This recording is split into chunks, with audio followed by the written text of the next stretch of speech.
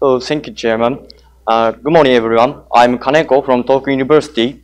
Today, I'm going to a presentation under the title Evaluation of Acoustic Properties of Sodium-Potassium Niobate Film. So far, much researches have been conducted about the PZT film devices. Some of the devices are already used in commercialized products such as inkjet nozzles in printer or gyro sensors in mobile phone or digital camera. And it is expected for these products to expand their market in the future. And also, moreover, some of the new devices such as energy harvesters or RF MEMS switches are also developed these days. So the demand for the PZT film will be growing in the future. However, it is a large problem that the PZT includes a lead in high concentrations. Some of the products start to use the lead-free material. However, PZT is still used because there is no substitute at the moment. And one of the candidates to substitute the PZT is potassium and sodium niobate. It is called the KNN. It is a lead-free piezoelectric materials, and it also has perovskite structures same as the PZTs, and it has excellent piezoelectric properties. However, the material constants such as elastic compliance or dielectric constants and piezoelectric constants have not been reported about the thin film. And these constants will be helpful for the device design and simulations in the future. So our research objective is to evaluate the blanket KNN which is deposited on the 4-inch wafer by measuring material constants. So in this research, we conducted the 3 approaches. First is the piezoelectric resonators. This is a common method. This is a standard method for the single crystals. And the material constants can be measured from the series and the parallel resonance frequencies of the resonators. It in case of the thin film, these thickness shear mode and the cylinder thickness longitudinal mode cannot be fabricated because of it's different polarization directions and it's short of thickness, respectively. Therefore, we apply the second approaches, that is the measurement of the leaky line wave by using the line focus beam ultrasonic mechanical characterization systems, LFB-UMC system. Because the velocities of the leaky line wave depends on the all of the material constants, so we can determine the all of the material constants by fitting the measured material constants from the resonators and the measured velocities and the calculated velocities. And on the third approach, we also perform the X-ray diffraction, XRD, and the scanning nonlinear dielectric microscopy, SNDM, to measure its film property. So next, I will talk about the piezoelectric resonators which we fabricated. On our previous research, we have to deposit the bottom electrodes before we deposit the piezoelectric film, but we cannot use this way because our target is blanket KNN film which is already deposited on each wafer. So we developed, in this research, we developed a new method. We fabricate the KNN resonators with a blanket film from top side, and we also use the platinum seed layer as a bottom electrode. And this is the KNN deposition conditions. We deposit the KNN blanket film on the 4-inch wafer which consists of silicon dioxide, titanium, and platinum. And this is the deposition conditions. And after the deposition, we measure its densities by using Archimedes method. And this is the results of the density and the film thickness. And these figures summarize each process flow of the resonators. We remove the KNN by using ion millings, and we deposit the top and bottom electrodes using the Almina lift-off processes. And finally, we release the resonators using a xenon diaphragm etching. And this is the results of the length expander mode, and this is a typical admittance properties. And this is a tendency of the resonance frequency with changing its resonator length. And from these results and these theoretical equations, S11E and K31 square can be measured like as following. And for discussions, measured K31 square was very small. So we estimated film properties such as orientations were not so good about the film from these results.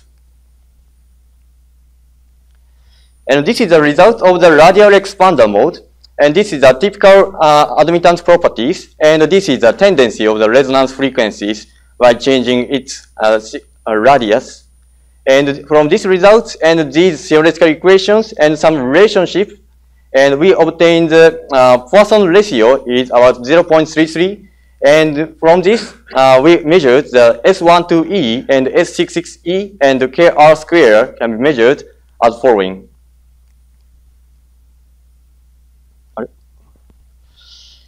And this is the result of the thickness longitudinal mode. And this is the typical admittance resonance properties. And this is the tendency of the resonance frequency by changing its radials. And from these results and these theoretical equations and these obtained values, we measure the C33ED and the KT square and the C33E can be measured as following. And for discussions, the measured resonance peak was very small. And also this C33E value was also smaller than we expected.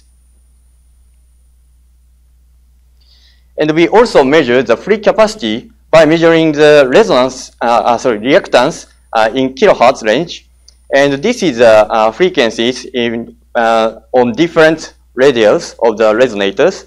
And from these results and these equations and some obtained values, we measured the epsilon 33T and D31 as following.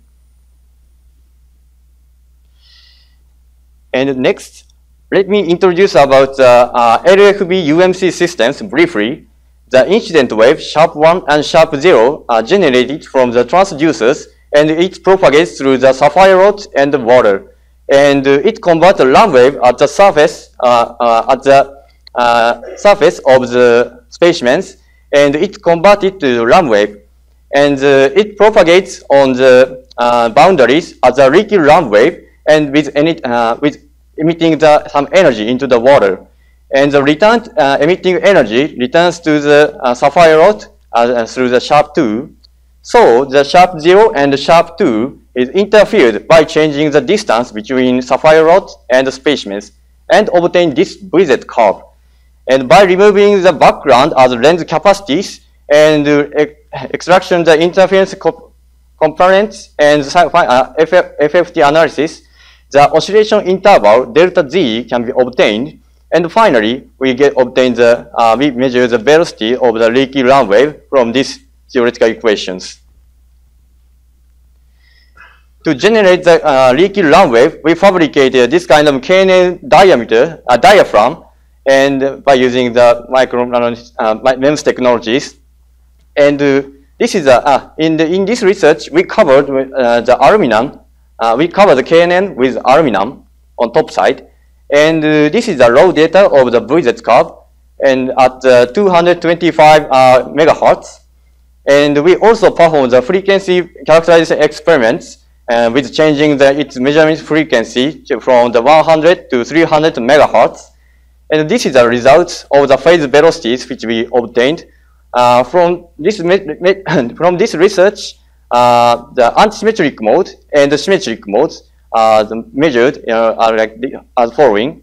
And you can see the velocities of A0 and S0 mode are differed and depends on its wavelength.